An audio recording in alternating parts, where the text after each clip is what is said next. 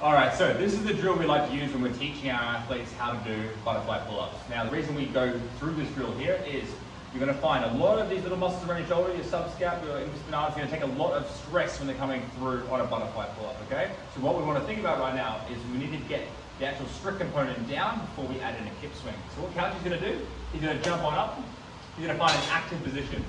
Now what he's going to do, he's going to do these little circles, he's going to pull up and back, bring himself through and around.